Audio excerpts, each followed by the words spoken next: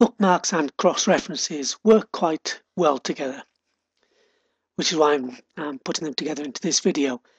Bookmarks are a way of, well, as you would with a book really, putting a mark in a page so you can quickly turn back to it at a later date. So for example, I might be working on this document all about Cockermouth, and I've put this information in about education, but I know I want to update it at a later date. I've just put this information in for now, and I want to come back to it. For example, I know that's not the current head teacher perhaps. So what I can do is I can bookmark education. Now I can do this by selecting some word, I can select a whole group, or I can just click generally in the area that I want to work with.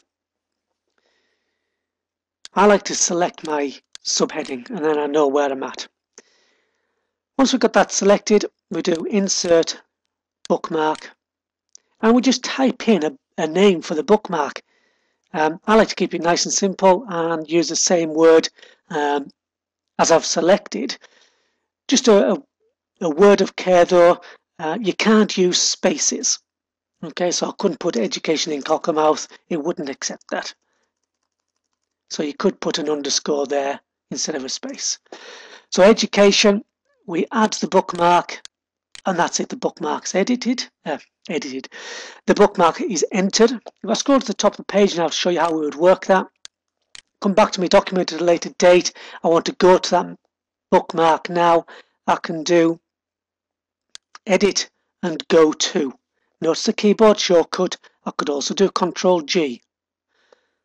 Go to what? Got this tab. It's actually the Find and Replace tab dialog box, but we're using the Go to tab of that. And we can go to lots of different things. I'm selecting bookmark, and at the right hand side it shows me all the bookmarks that I've got currently selected. I've only got one selected at the moment, so I select it, go to, close the dialog box, and it's jumped me to that bookmark. So select another one. Let's do sports organisations, insert bookmark, give it a name, add it, and there it's done. So now we can do, scroll to the top of the page, see the effect, edit and go to, or Control G for the shortcut, select the bookmark I want to go to, and there we have it. In conjunction with that, I quite like to use these icons down the bottom right side that usually are set on page, which means that when you use these arrows it jumps up a page or down a page. But you can use the circle, the select browse object, to decide what effect you're going to put on those two arrows. So I could jump to specific fields, or I could jump to endnotes, or I could jump to footnotes, so one footnote, then the next, or then the previous, or comments, and so on and so forth, tables, pictures. So I can go through the document based on those objects. But I can also get to the go-to from there as well, which is why I wanted to mention that. Go to a bookmark, choose the one you want, and there you have it. That's bookmarks. We're going to look at cross-references now. I'm going to put a bookmark in front of the word churches because I know I want to jump back to this at a later date. So I'm just going to insert get that right. I'm going to insert a bookmark and set that up as churches.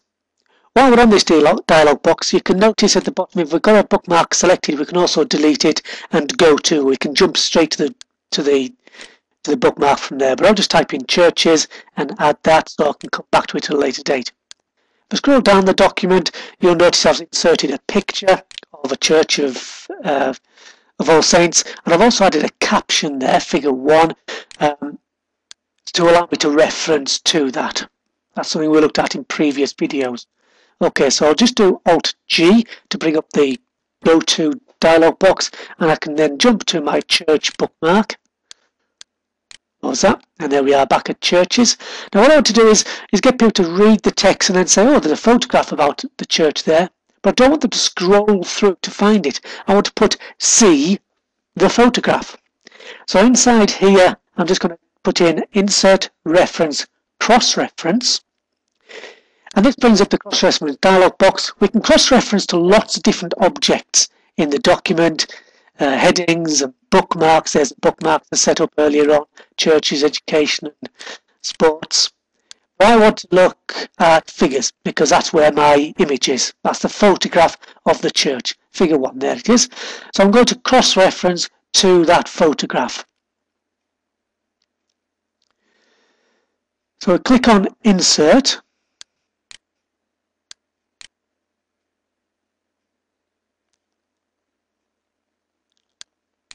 Notice there that we've also got a tick box for inserting as a hyperlink. That's a useful feature to allow you to jump straight to the bookmark, the cross-reference, rather than have to scroll through the document. And there's a few options there. I'll let you have a look at those by yourself. So we have set up to the jump to the figure and as a hyperlink. So click on Insert, close the dialog box, and there you can see in the text it now says Figure 1, All Saints Church. When I hover over that, you can see that it's a hyperlink. If I click once, you can see that it's a field. More about fields in a later video. But if I use Control and click, it will jump me straight to the photograph. There we are. So you can see the cross-reference allows you to jump electronically straight to a different place in the document. So that's insert reference, cross-reference, referencing to lots of different types of objects, bookmarks and figures, and it just allows you to navigate an electronic document a little bit more easily.